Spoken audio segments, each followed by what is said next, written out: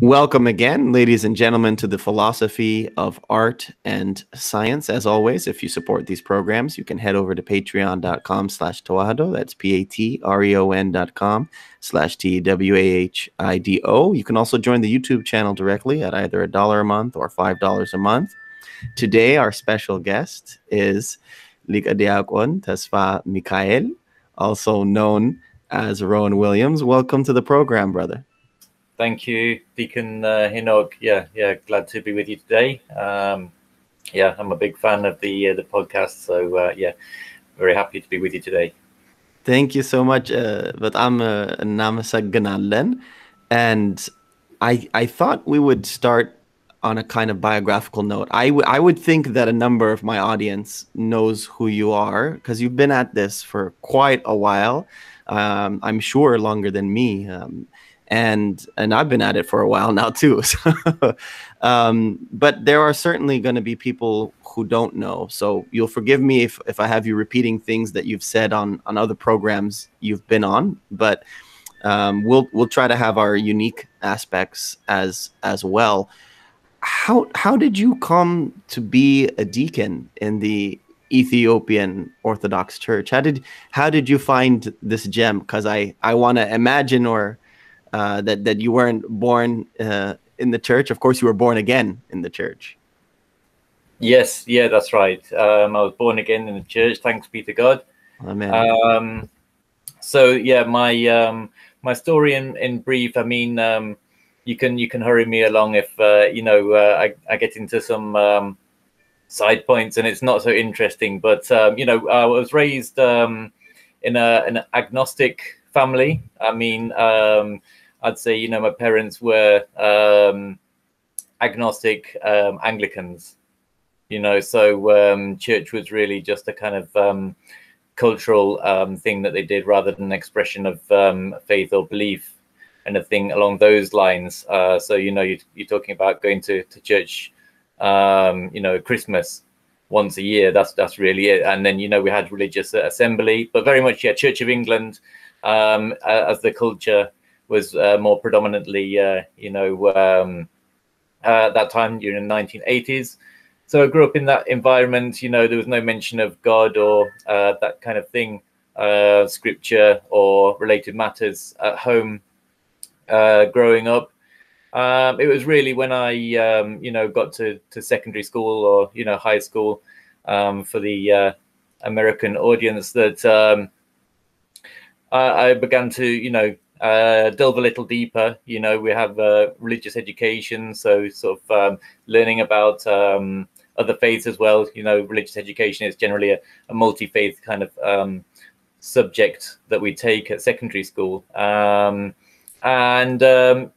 got very interested in the Rastafari movement at that age, and also the community or the people that I was socializing with at that time also really kind of inspired me to follow in that track. And it was due to that I got into the Rastafari movement, and not just any kind of Rastafarian, but a specific house or mansion within the Rastafari movement, which is known as the Bobo Shanti House. Yeah, kind of.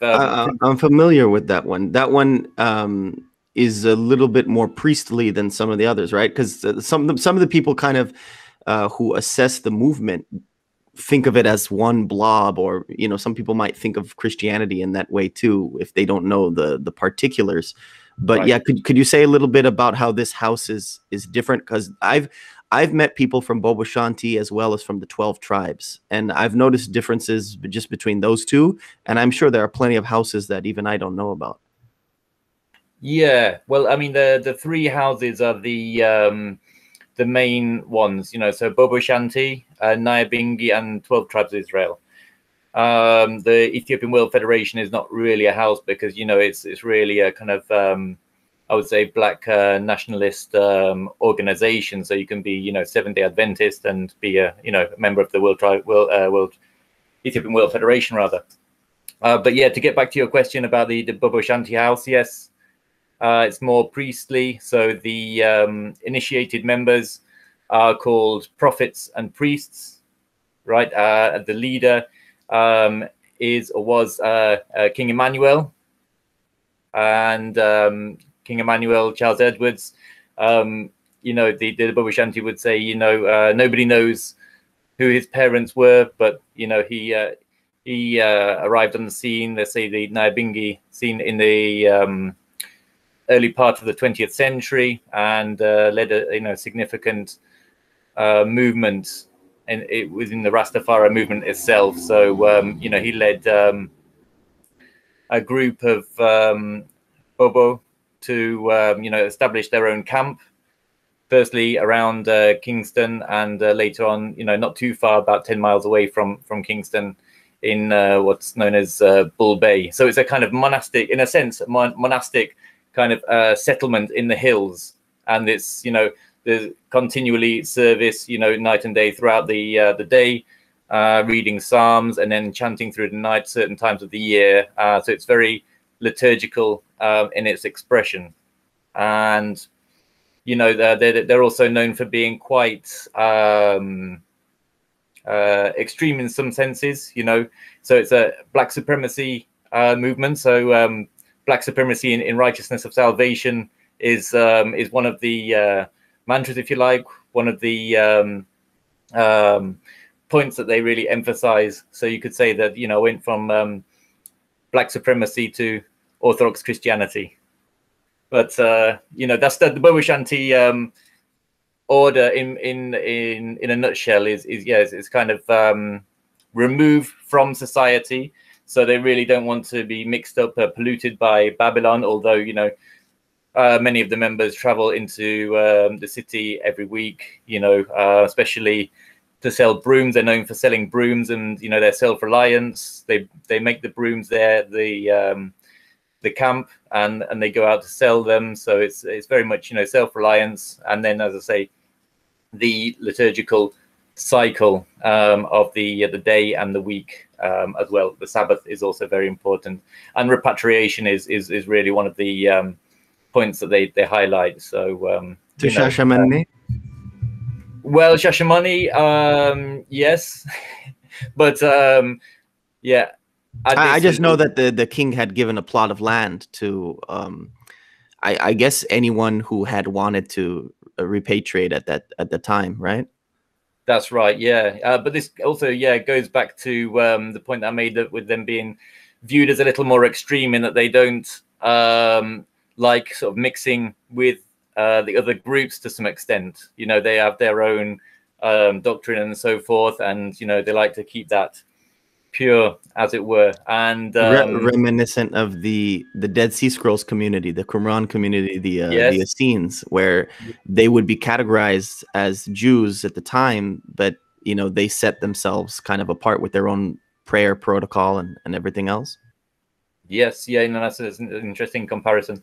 So yeah, I mean, the focus was always Addis, but and also there was a mission sent to Nigeria and to Ghana, you know, in the time of King Emmanuel. I think you're talking in the early 70s.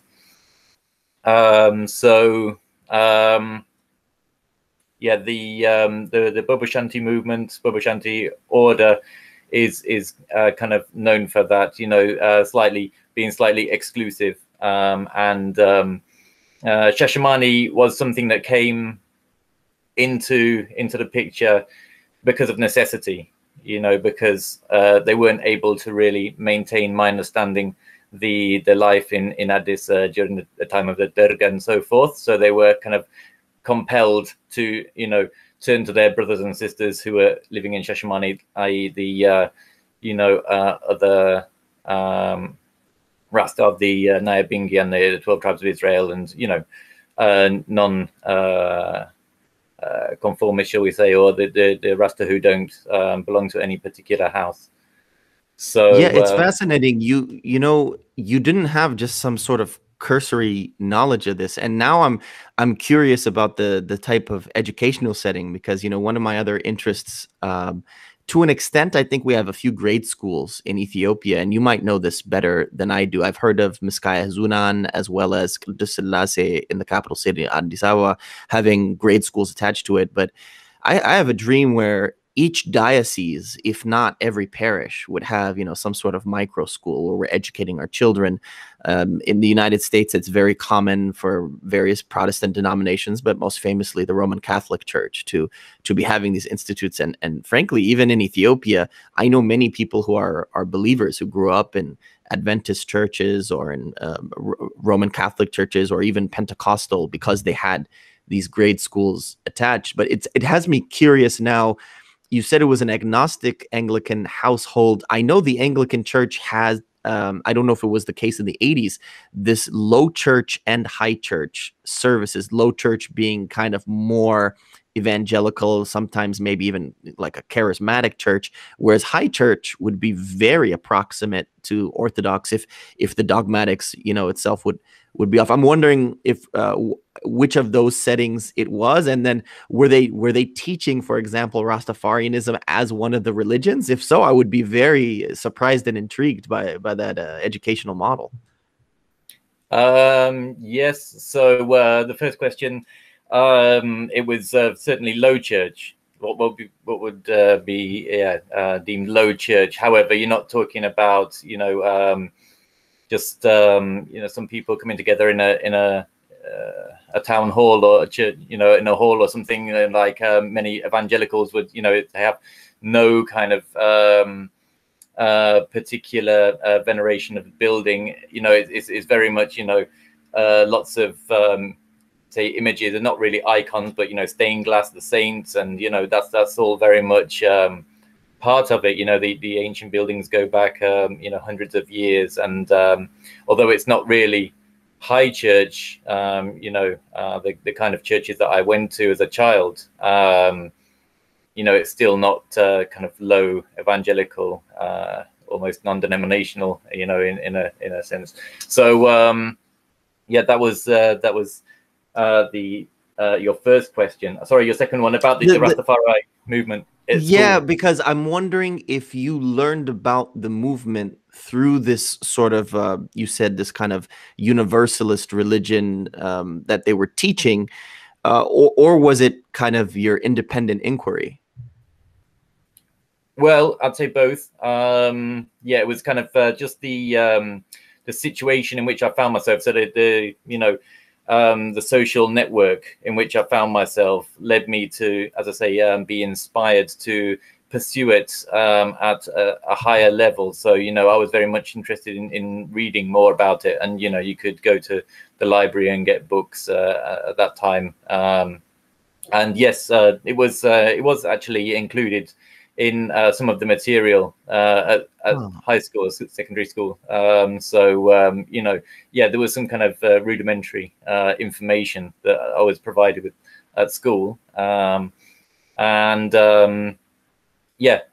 say when you say the kind of universalist religion, I mean, obviously, they're not, the schools here are not looking to indoctrinate people. It's a kind of secular school system. Yeah. Although, I did go to one Christian school, Protestant, Church of England school. But yeah, they're not obviously trying to indoctrinate anybody there. They're trying to give you a kind of objective view of, the world religions. Although the subject itself, religious education, came out of the government and the church wanting a Christian nation after the war. It was established in the 40s, okay, and then it was only by the 60s that questions started to be asked about other religions. What about the others? And there are lots of Indians and other nationalities in the country. That it shouldn't be just us teaching them about the Bible and so on. So that's religious education really made me want to dig deeper in my reading, and that's what I did. But also, I'd say the experiences, social experiences, the kind of networks that I was involved in and so on, really gave me the inspiration, like the kind of cultural scene during the 90s, you know, was jungle music. Yeah, before drum and bass was jungle, and you know, it's very much kind of influenced by what we call now bashment dancehall. Would say, you know, ragga, back in the you know, in the 90s.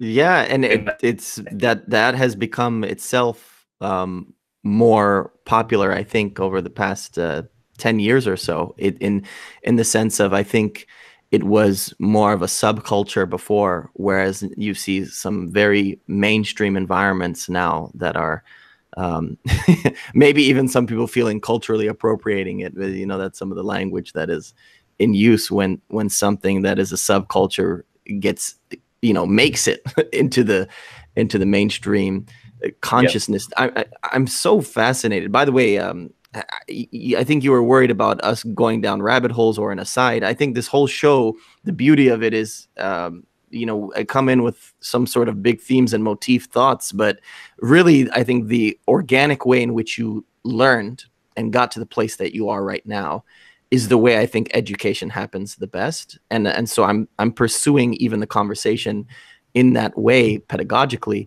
And the traditional school, the Abinet in Ethiopia, it's so fascinating having conversations with, for example, the administrator of my parish, who's a monk, a Quamos, as well as our bishop, who's also, of course, a monk. And they told me that as young as 10 years old and 13 years old, they left their families and their home. And at that point, it's not as if the church imposes step 1, step 2, step 3 in terms of curriculum. If you think about it, if you told it to an educator, they would think you're insane. But you're giving 10-year-olds and 13-year-olds 100% control over their curriculum. Now, they're not making things up because they're in a relatively controlled environment. The environment is prepared for them, the various schools of learning. They have the Qini, they have the Qaddasi, they have the Mahalit, the various poetry and chanting schools. But they really get to choose wherever they go. Sometimes they're with somebody for 3 months. Sometimes they're there for 5 years and they replace that person. And it's fascinating because without having grown up in that tradition, you emulated it somehow. And I think it's good for us to reflect on this because sometimes we have, you know, pious parents like you and I would be, right? And the children aren't able to replicate the piety. And sometimes I've seen this happen frequently in the United States. I don't know if it's the same in the UK. And so the question is, you know, do you try to raise them secularishly so they rebel against you and become pious? Because you grew up in a relatively secular home. I grew up in the same environment. My parents have never consistently gone to church in their life. And I would say, you know, they baptized me. They took me to the major high holidays of the church. But that was really more of like a cultural homage. And because I still had grandparents and grandaunts alive that would probably eat them if they didn't do that. You know, they had, if not the fear of God, the fear of older family members that compelled them to do that. But really, I was raised in an agnostic home as well. And so you and I have achieved this level in a sense, if you view it that way. I don't know. If you don't, you can tell me. Rebelling against the agnosticism for this organized religion in the 21st century. And so one of the questions I wonder is, you know, if we want to foster people like us, you know, how do we approach that medium? I don't know if you've thought about it in raising your kids or in the community that you're working there at Tesfa'Meekaél. Okay, so I think it's important, you know, as you mentioned, within the Abinet setting for children to have some degree of understanding as to what their particular charisms, their particular skills, or the natural direction that they to follow in life in terms of education and also piety.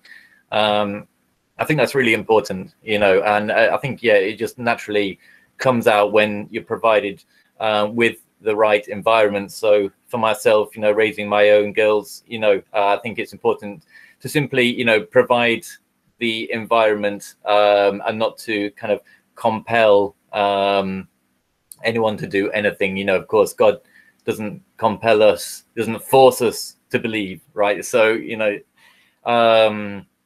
taking the example of our Lord, and really, I would say that it's important to at least open the door, and to let them experience as much as possible, and to educate them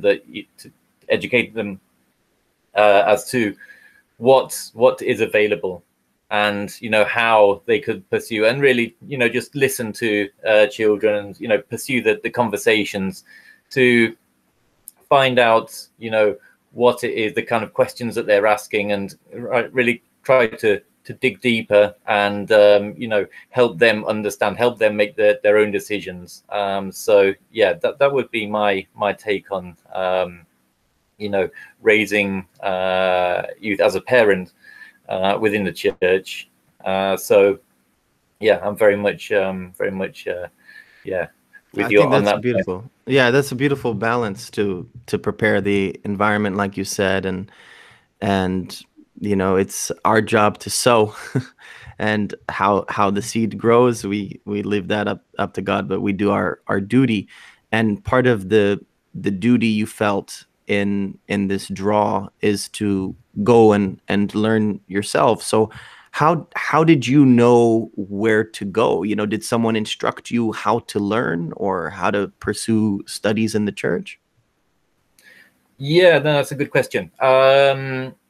When I was first baptized, so we missed the whole kind of lead up to orthodoxy, but when after I was baptized, I just wanted to learn more, to find out what's out there. I could obviously see that there's not a great deal in the English language in the bookshops, the bookstores in Addis Ababa. So yeah, I just kind of branched out and tried to speak to as many well-informed people, clergymen, and scholars as possible. And one of the first things that I heard was about the Holy Trinity Theological College. So I just turned up there, just went down and to find somebody to speak to. And the Zabenya, he just pointed me to the the office of former Abba Haile Mariam Melissa, so currently Abuna Aragawi, His Eminence Abuna Aragawi, and he was more than happy to welcome me into his office, and I expressed I'm learning some Amharic as well as the doctrines of the church. And, oh yes, come and sit down, and we'll go through. I had the book, I forget the title now. It's the one with order of worship, ecumenical relations. It's Amharic and English, front and back. Is it Fatanagast? No, not Fatanagast. It's produced by the church. It was in the time of I think started under Abuna Mercurios and finished under Abuna Paulos. So it included lots of the scholars like Megabi Guluya, Sefer Selassie, and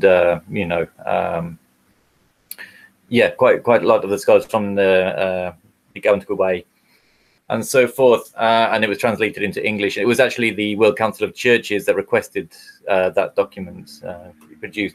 So we went through that. It starts with the existence of God, and the 5 pillars of mystery, and 7 sacraments, and all of this. And he took me through it. I actually had kind of catechism whilst in Shashamani, just because I was interested in reading the Bible in Amharic beforehand.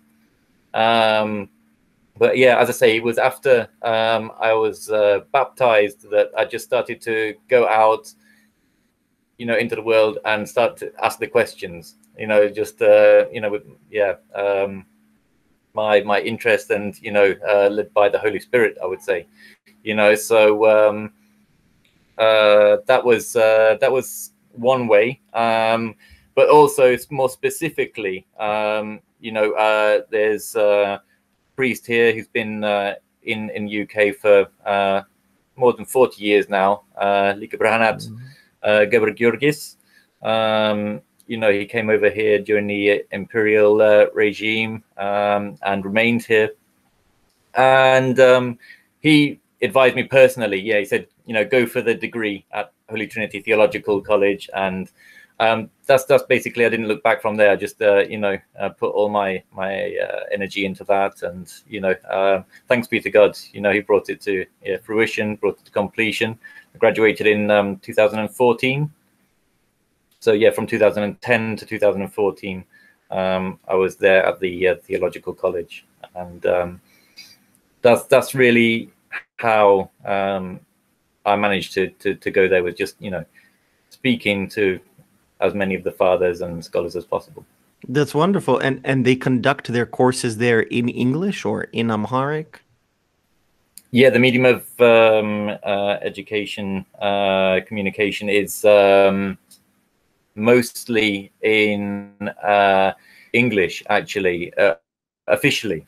However, yeah, officially, you know, you might have the handouts in English sometimes, and you know, nearly all the conversation is, you know, we read a page from the handout and then discuss it all in Amharic. So yeah, you know, it might say that the church history is in English, right? But we read the material and then we discuss it in Amharic. So you know, I had to kind of you know, get with it fairly quickly there with regards to the language, and also because it's obviously designed for Ethiopians.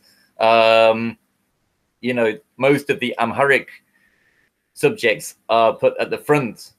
You know, so like Hadis Kidan, Buli Kidan, NA, all of these things are right at the beginning. You know, so in a sense, it was kind of, I was dropped in the deep end. Yeah.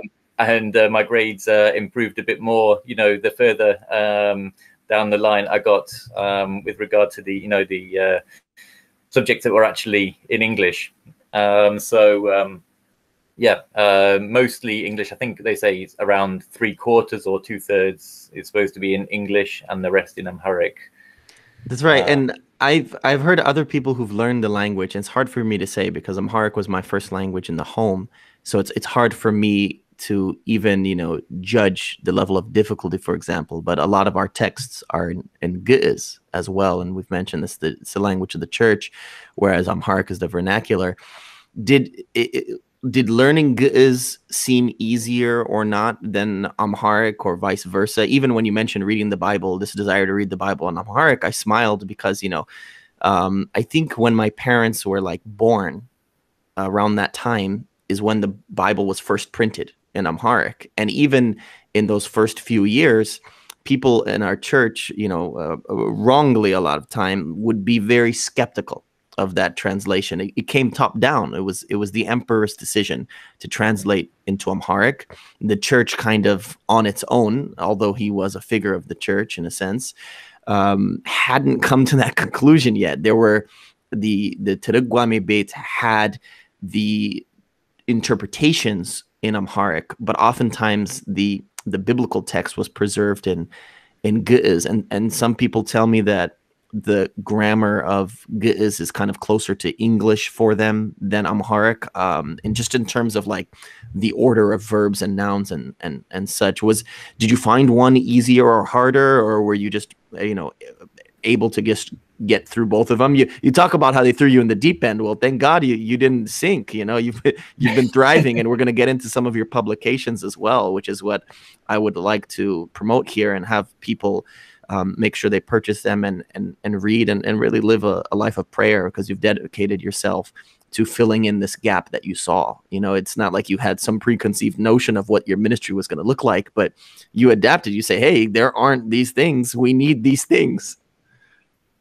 That's right. Yeah. You know, your question about the Bible is really interesting. I mean, because we still haven't got one complete Bible in Ge'ez, right? That, you know, we have 81 books, Samanya Wahadu books. And last time I spoke to the Ligawan Gubai, the Patriarchate, they told me that was a project, you know, to complete the Bible. So okay, we still I haven't. have the Yeah. New Testament. They have printed the New Testament officially from the Synod, whereas before, I think it was some Catholic Right press in Asmara that they had a printing press because of the Italians over there. And I had seen that. They have the Samantu Behera Orit, which is the first 8 books of the Bible plus Jubilees. That's what I've seen in print. I haven't seen anything else in print. And then you have to just buy everything else individually. Like I think if you buy the Andimta books, you can find the text. But like you said, there's no one bound 81 book one. And people ask me all the time for an English version, and I try to explain to them that there's no Ge'ez version, let alone an English version, like commercially available. Right, yeah, and even you mentioned the New Testament in Ge'ez, which thank God that's available, and you can find the PDF online, the Platt edition. But still, we haven't got the 8 books of Church Order, the Clementine Octateuch. You mentioned the Octateuch of the Old Testament, of the prophet Moses, the Octateuch of Moses, but the Clementine Octateuch is also very important, and that's certainly not included in the published edition of the New Testament. So yeah, I think we still have a way to go there. But no, to get back to your question, which was which language I found easier. I found Amharic a lot easier when I actually went through the Ge'ez courses at seminary, theological college. So I realized, okay, this is a structure and this is how you learn it. Okay, it makes sense, because I just don't jump straight in with a dictionary and just speaking to people and, then kind of worked it out. And, what does C mean? Okay, yeah, it's about time. And Li, okay, it's conditional. And, eventually you just kind of get the grasp of it that way. But, kind of looking at it from the perspective of the traditional education system, the way that Ge'ez is taught. Well, it's Genibet. We had Geni on one side and Ge'ez on the other side. So it was, Ge'ez, the Amharic translation in the last semester, and before that, mostly it was grammar and so on. So yeah, Amharic was a lot easier after I'd studied Ge'ez, because it gave me that kind of straightforward system of learning, which I hadn't had the first time round. So I was very much appreciated that. And then I tried to replicate it with Tigrinya, although I think I might have sunk when I was thrown in the deep end there. I mean, it's okay. Gize allo zahawe. I'm on that Tigrinya learning journey as well. So right. we can struggle through that one together. Amen. So you graduated, and not that long ago, relative to how productive you've been in producing works. I know I'm supposed to be getting it later this week because of the pandemic. It's been a while, but a friend of mine purchased for me the prayer book that you have of the daily prayers. Can you tell us about that publication, just in terms of what's in it? And, for the sake of the audience, I think some of the people may not know. So please let us know a lot about that publication. Right, yeah. So it's called Daily Prayers of the Ethiopian Orthodox Tewahedo Church. That's my title. The texts that are included in it are what are known as Galtimert, which is the, they're the prayers that you learn by rote. You repeat these prayers over and over, and you memorize them. So Gal meaning sort of memorization in that sense. Of course, Gal means word, but yeah, in that sense, it's a kind of education by memorization. So yeah, the prayers are the daily prayers. So you need to know these prayers for most of the services, Wudasim Mariam, Melka Mariam, Melka Jesus, these prayers are prayed all the time, so you need to remember them all. However, I produced it in English, And the reason why I produced it in English is because our Tesfa'Meekaél Haile Meskel Samuels really persisted in pushing me to do it. He first approached me when I was in my dissertation year, 2019. And I said, no, I'm doing my dissertation, Father. You know, no chance I'm going to be, you know, producing a prayer book. And then I got a call back the next week. No, we need the prayer book. so he just pushed me and pushed me. And okay, I was like, okay, yeah, it's obviously clearly something I need to do. So so I just did it. I mean, I had an old translation from, I'd say, maybe around 2013, 2014. So I just reproduced it and, you know, made it accessible for our members, especially here at Rahatzion. The prayer book that we had, you know, was just Wadasi Mariam No, Ankat Brahan, Yuedis Wamelagt, you know, just the opening prayers, yeah, that was all we had really. So I wanted to bring it into the 21st century, you know, the text that we had, because, you know, Wallace Budge's translation of Wadasi Mariam is Elizabethan English, was in the Elizabethan English, the D and Thou, and, you know, yeah, all of that. So, and these were conversations that I'd had with the clergy before I left for seminary, you know, that we need to update the language gradually and, you know, move forward in that way. So yep, I just did a fresh translation of the all the texts of what we call Galtamert, and so there are 6 parts. Is what we called common prayer, Wadasi Mariam, the veneration of Our Lady Mary. Some prefer praises. Praises is more universal, I suppose. In the catalogs and so on, you'll find praises of Mary. Yep. But I prefer veneration. Praise can generally, I've seen dictionaries that say praise can be for the saints generally. You know, you find praise for in the sense of worship, praise in the sense of worship. So veneration of Mary, Wadasi Mariam, Ankat Brahan, the Gate of Light, Yuedis Wamelagt, the angels venerated her, Melka Mariam, Melka Jesus. So the milk of Mary, the milk of Jesus.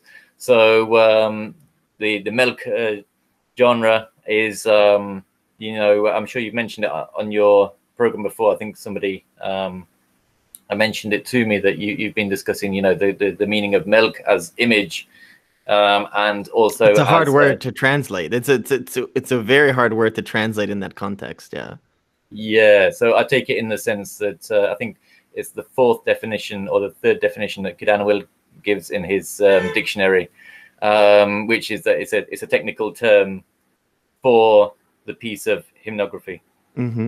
So, you know, you find, for example, in Byzantine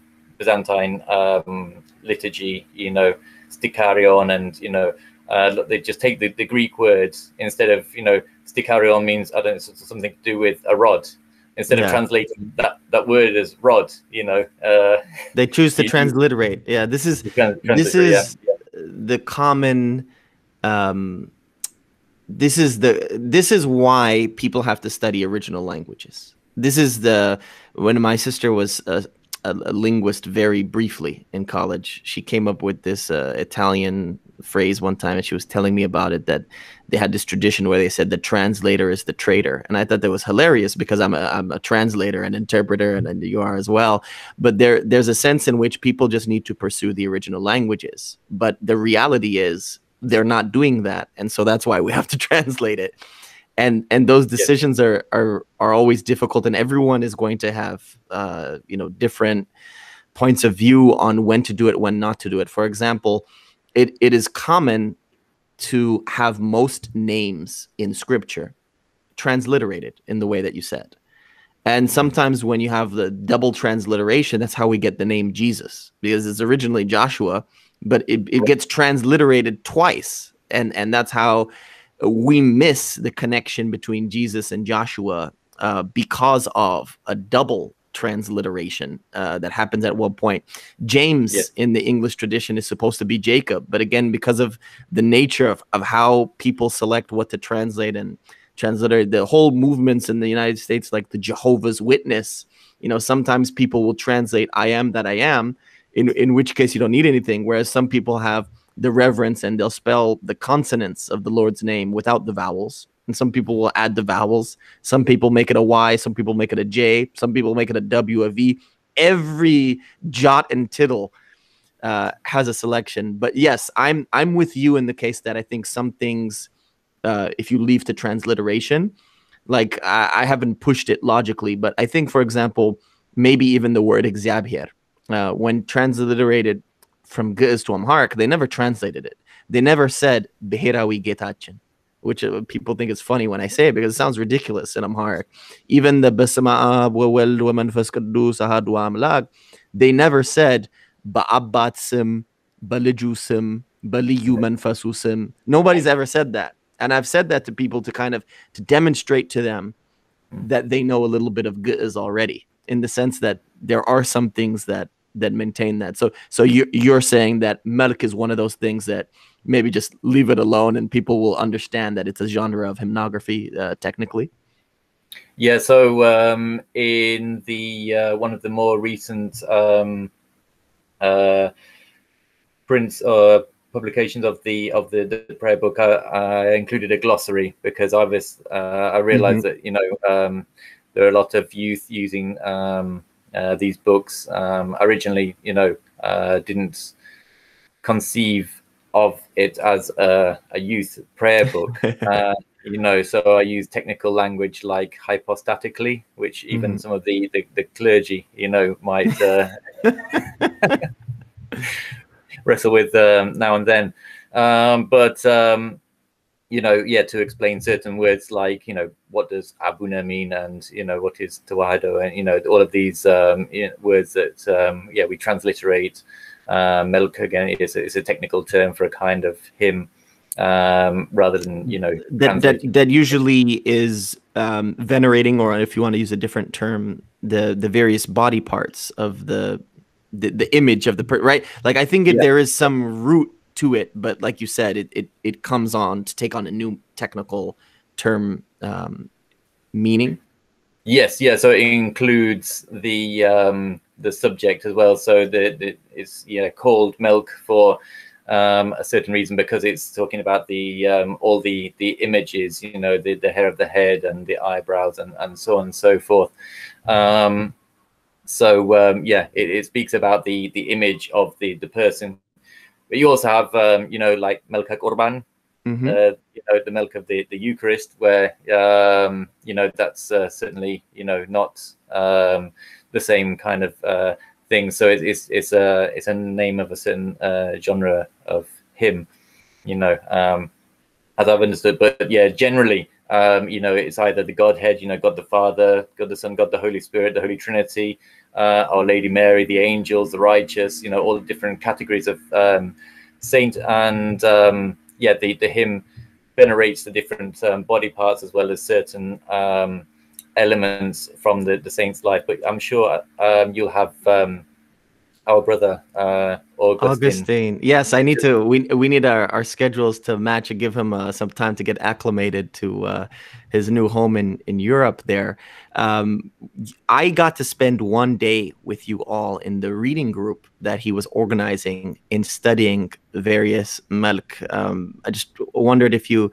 wanted to share some thoughts on that experience as well, and getting to read internationally with people in this Ge'ez tradition. Right, you know, that was a real blessing. I've kind of always envisaged, you know, working together with others, you know, so translations generally, they're not a one-man job, you know, especially liturgical translations, you know, they're normally translated by committee, or, you know, especially nowadays in the modern era, you know, yeah. in in ancient times, potentially more of individual translation, but nowadays, yeah, it is viewed as something that you need to approach collectively, more collectively. So that was a real blessing to have the the reading group, the Milk reading group, and we took on Milk Arwaitun Sasa, so the milk of the four living creatures, and yeah, that was such an interesting one to delve into, and finding all of the material from Enoch and throughout Scripture where it mentions the cherubim.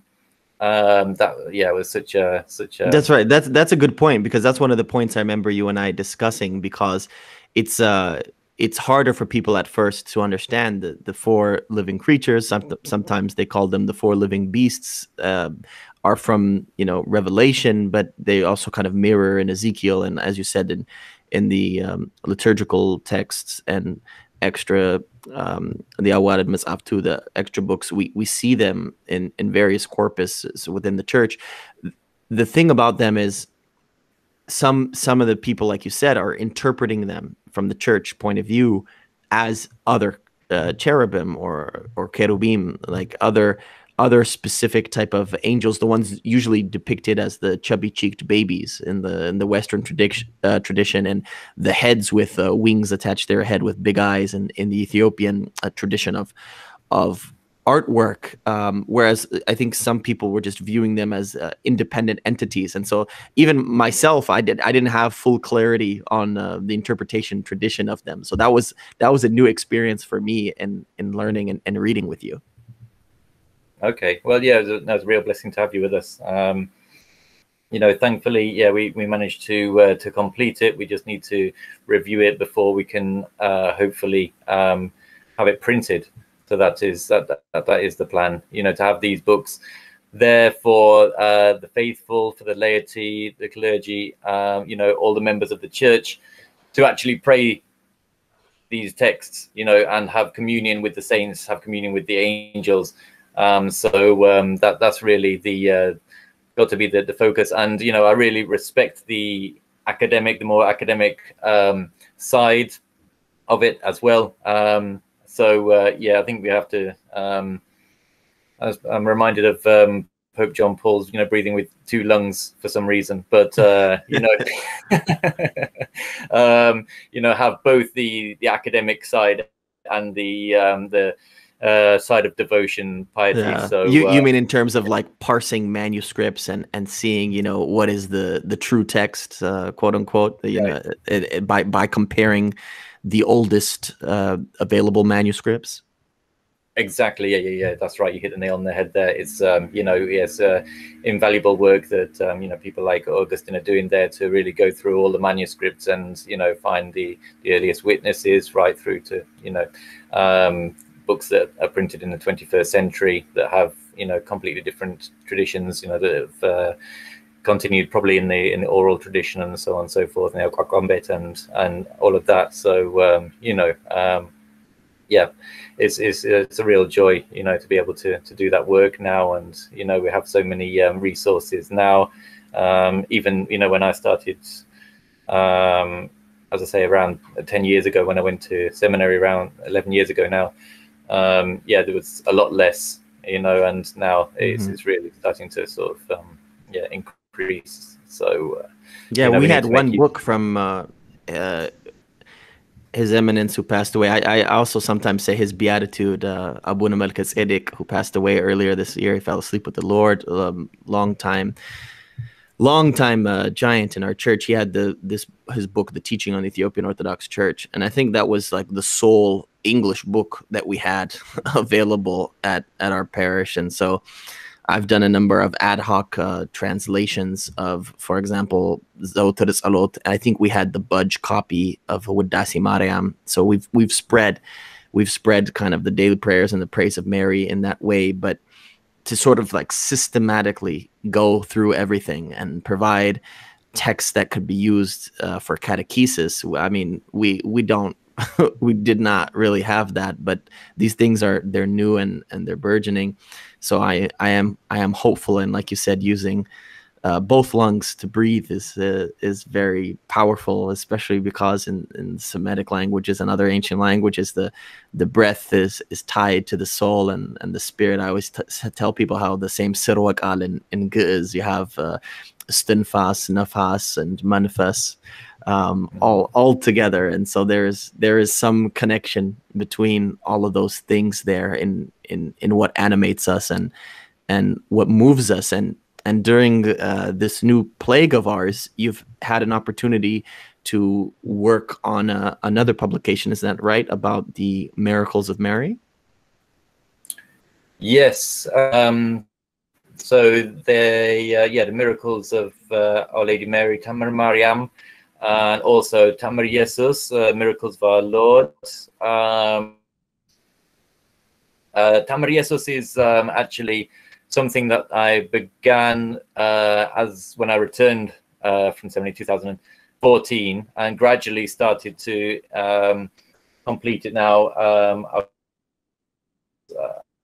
I'd say about 3/4 of the way through the whole thing. But the project that I've been working on is to unite the miracles with the lectionary Mitzvah Getzawi, a project that I've been working on.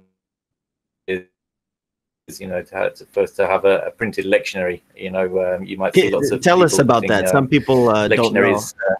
Some people don't know the lectionaries, the schedule of readings. Can you say a little bit about that? I've used that word around people before, and they looked at me funny. Okay. The two main parts of the lectionary are the sanctoral and the temporal. And the temporal is the part of the lectionary that I've done most. So that's the readings from New Testament plus the Psalm versicle or Misbach, which is chanted by the and by the whole congregation during the Divine Liturgy Gadasi. It includes the readings from the New Testament and the Psalm, which is chanted. And also you'll find the Mezmor from the Digwaf, so the hymnary of St. Yared. It's focuses, the temporal part focuses on themes mostly for the liturgical season that we find ourselves in a given time in liturgical year. We're on the season of resurrection, coming toward the end of the season of resurrection, and we'll proceed to Astimro, which are the season of imploration for mercy, and then Kremt, which is the rainy season, and so on. So the various seasons of the year have different themes, and I've kind of undertaken this original work, which no one's done before, of uniting the reading, the passages, chapters, and so on from Tamar Mariam and Tamar Jesus with the theme for the day. Sometimes days that take place within the liturgical year, the season, and what I've tried to do include all the miracles, so we don't have to sort of flick around. Often you see clergy kind of just picking up the book and sort of dipping straight into it. Yeah, I have noticed that. I've always found it curious. You've raised a brilliant point in talking about the originality of what you're trying to do, is that I've noticed that there's this tradition of reading from the miracles of Mary and the miracles of Jesus. There's also various gadlat or other dirsanat that, depending on the parish, I've seen different parishes have different rules, sometimes based off of the name of the parish, but sometimes not even based off the name of the parish. It might be, the personal piety of that priest. It really, it doesn't seem to And why I say that is it's not written in the lectionary. You don't see it written in the lectionary. It doesn't tell you what to read, whereas everything else is almost in excruciating detail. If you want to, express individuality, it is crushing your individuality and showing you the church has her voice, and it tells you every single thing what you're supposed to read. And yet, like you're saying, with the tradition of some of these other books, it doesn't tell you what to read at all. So that is definitely another gap that you are able to locate in the tradition as you're widening the range of texts available in the English language. Okay, so the lectionary that we have within our church, there's not just one lectionary, we should say, to begin with. There are various traditions, and when we look back at the manuscript evidence, we have manuscripts dating back to the 14th century, 14th or 15th century. However, there was one complete lectionary until 20th century.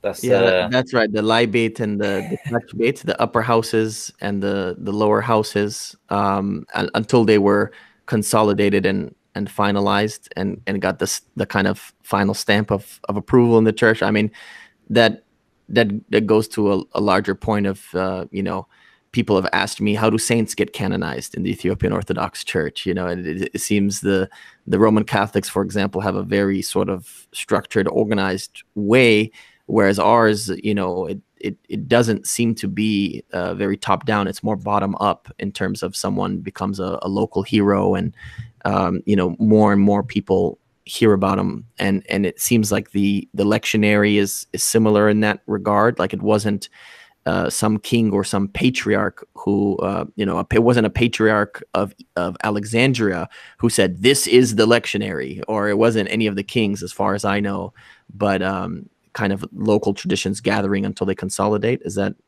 fair from your understanding as well? Yeah, that's fair. Just because there was some noise outside that I didn't want to include in the video, but I think you're quite right there. There are various traditions of interpretation. The common traditions, so the chant school, and so on. So they all contribute in their own way, to producing a final, a completed work, such as a lectionary. So you read about in some of the research that's been done on the lectionary. Scholars just saying, read this today, read that. It's basically done from memory. But then, it's only in the 20th century that you find a completed book called Tesfa'Meekaél with all the commemorations for the whole year, the 365, 366 days, the sanctuary, that's the calendar of saints days throughout the year, and also the temporal, which is, as I said, the part which I've focused on mostly for the Sunday readings and Sunday lessons. So you only find that in the 20th century. So my own work is not completely a work of complete innovation. It's based within the tradition, and I've looked at various ways that the miracle chosen before. So looking at some of the modes that have rubrics in them and state that certain miracles should be read at a certain time, and ask the question, why that has been chosen. The miracles themselves, the manuscripts of and Tamariyes, but also books like Tesfa'Meekaél, which includes the readings of the miracles for various hours, and looking at why certain miracles have been selected, and the kind of approach that the scholars have taken to compiling that kind of work, and really taking that thought of the fathers and running with it to produce something that we don't have to just flick around in a book for 30 seconds before we approach. And just in case anyone thought that your ability to not feel fatigue was over, we have more, and that is that you're also examining the Sa'atat, or the liturgy of the hours, which is something that I have been looking at myself, and looking at a few different manuscripts, but also looking at some of the new materials that they've been printing. Again, it's one of those things that I see discrepancies even in the modern. The modern church is not consolidated on that. I've seen at least 2 different variants. I think there's a Shoah variant and a Debre Abbay. Debre Abbay is, of course, in Tigray on the border with Gondar, there on the Tekeze River. So I've seen 2 variants at least. I don't know which one is it. Did you just take a modern translation, or are you looking at the manuscripts for the Sa'atat as well? Okay, so yeah, no, with the Sa'atat, we started with a kind of hodgepodge mixture of the 2, which is, I think, unfortunate. So over the years, I've tried to purify the tradition so that we're just working with one tradition. Either, it's got to be the Selid Kula or Debre Abbay. And as the current Archdeacon Likidiakon Amda Zion is serving at Zerhat Zion. Now he went to Ethiopia and studied at Zuwai, the monastery, and he learned Debre Zema there in the Kadasi Bet training that he received. So yeah, we've gradually started to move more towards Debre Abbay, and there's a very good edition of the Debre Abbay Sa'atat Abad Umalasan. I forget his surname, but yeah, Abad Umman,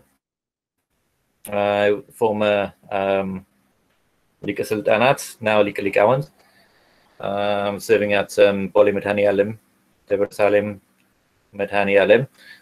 So yeah, his book is basically what we've been working with, not looking at manuscripts and so on, and just the parts that I've called Matins and Vespers.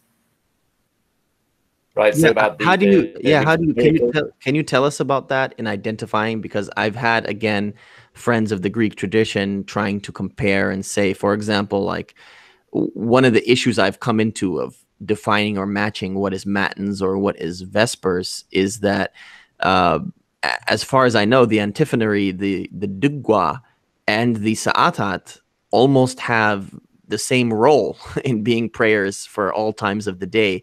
And I've heard of some larger cathedrals where they're on the one side they pray the Dugwa and the other side they pray the Sa'atat, so that kind of all the prayers are happening simultaneously. So it's been hard for me to answer that question. How is it that which part are you referring to as a Matins and which the Vespers?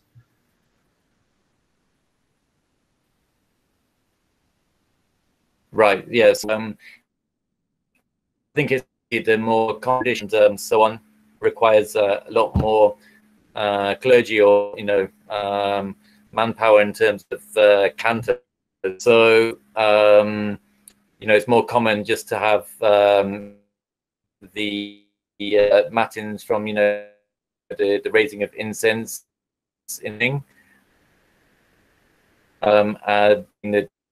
the chants with Tesfa'Meekaél, Melkas, our readings of the miracles, as we mentioned, lit on Melka Wadase and so on.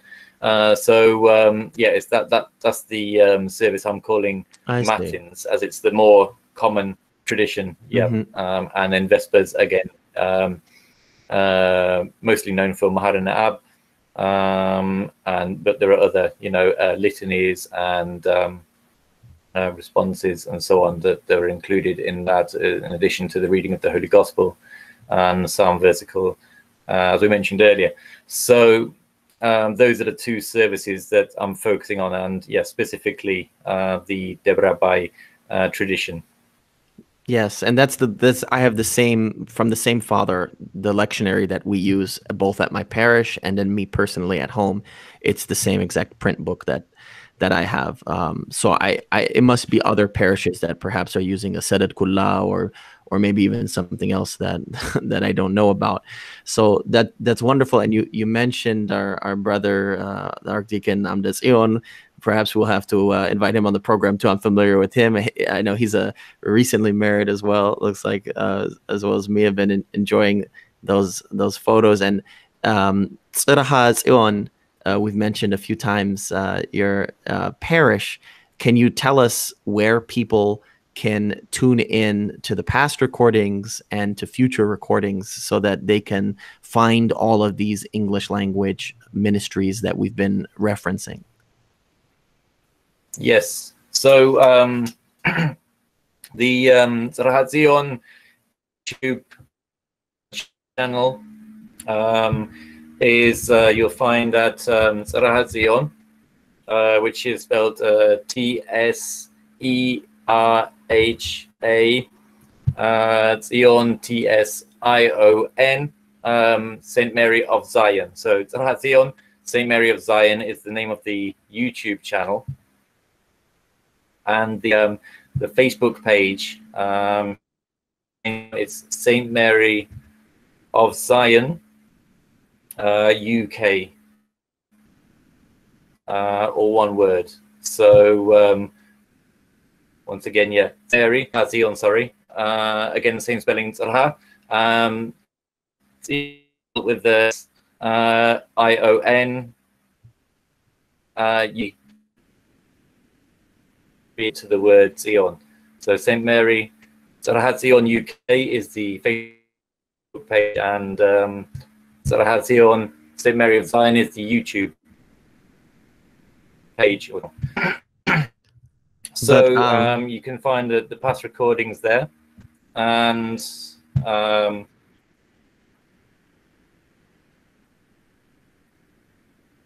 yeah, regular services there on Saturdays. You know, we're renting. We're looking forward to having our own building in the future.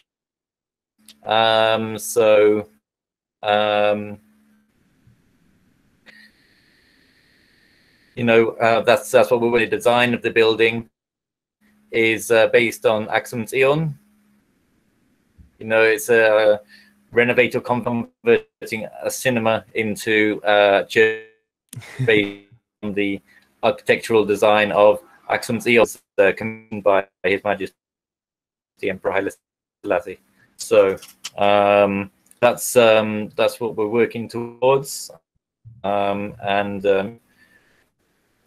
you can find all of the recordings on those pages there, the YouTube and the Facebook pages. Thank you so much. በጣም እናመሰግናለን። እግዚአብሔር ይሁበከ ዲያቆን ተስፋ ሚካኤል።